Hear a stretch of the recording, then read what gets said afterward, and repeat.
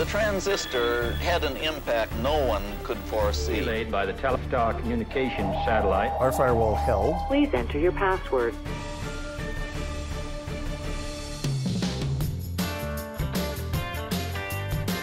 What's so special about Napoleon Dynamite? For AT&T Labs researchers in the race for the Netflix prize, that was $1 million math problem. Basically, everything you do on the Netflix website and all of the actions that you take as a Netflix customer can be reduced to some form of data. That data is used to create a mathematical model or algorithm to help Netflix predict which movies you might enjoy watching. The more data the web-based DVD rental company gathers on you, the closer its algorithm gets to predicting your movie preferences. Not just that you like Annie Hall, but that you like Woody Allen movies that are made in the 70s, but not the ones that were made in the 80s. The system relies on collaborative filtering, plugging user information about a particular product into a mathematical equation. That equation then spits out recommendations for other products that user might enjoy. In 2006, the web-based DVD rental company offered $1 million to the first person or group that could take its customer data and create a model that would show a 10% improvement over Cinematch, Netflix's current system.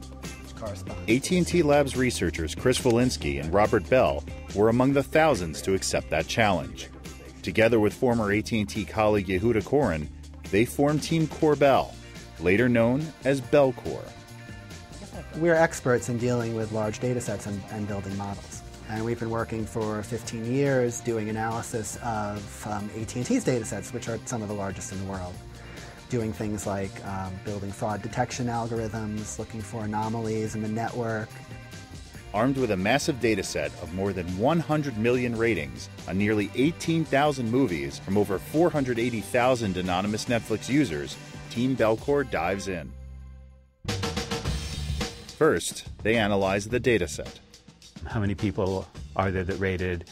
How many movies? Did people rate movies more than once? It turns out that there was just one rating per user, which was nice for us until you get that. Next, they search for patterns in the data and begin crafting algorithm-based models. So we kind of took all of the modeling expertise that we had, and you try everything. There were kind of no rules as to what you could try, so we tried a whole bunch of different techniques. So this vector here. Participants can submit results as often as once a day. Model accuracy is tested against the last few ratings for each user. Current standings are posted on an online leaderboard. At first, it seems the contest will end quickly. I think it was in the first 6 weeks of the competition, the best teams got halfway, 5%. Of the 10% needed to win $1 million. Much of that early gain comes from applying a technique called singular value decomposition, or SVD, a method that helps organize vast data sets for analysis. What SVD does is it characterizes each movie and each user by a vector, in this case in two-dimensional space. Suppose the two-dimensional space is sort of horizontally what I refer to as the chick flick versus macho movie dimension, and vertically sort of a serious versus escapist dimension. And so up in the upper left, maybe we'd have a movie like The Color Purple, sort of serious chick flick movie. Down here in the opposite direction, Dumb and Dumber. The idea to use SVD comes from an unlikely source. Another Netflix prize contestant who tries it and then openly shares its value.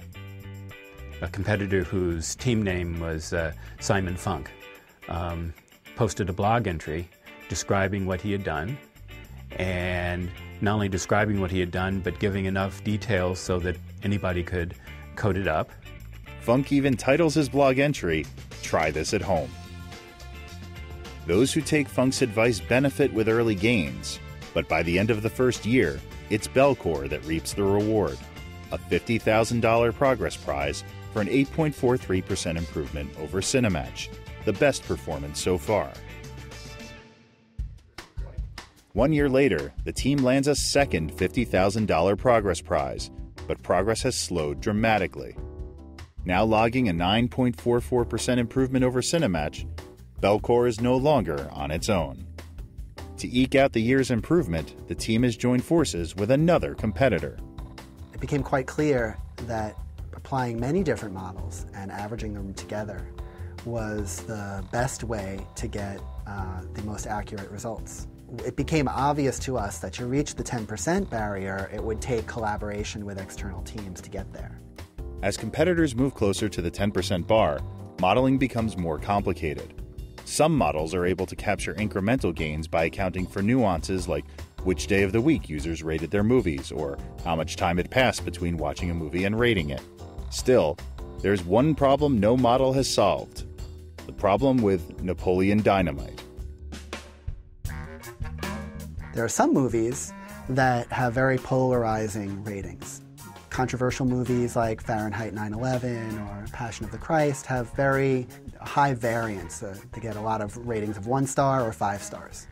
And one of those movies was Napoleon Dynamite. It turned out to be a movie that people either really loved or hated. There were a lot of ratings of 1s and 5s. And for that particular movie, it was really hard to figure out, based on other movies that people like, whether they would rate it a 1 or a 5. And it was the movie that had the single highest error rate in our models. We struggled with that for a while. We still are struggling with it.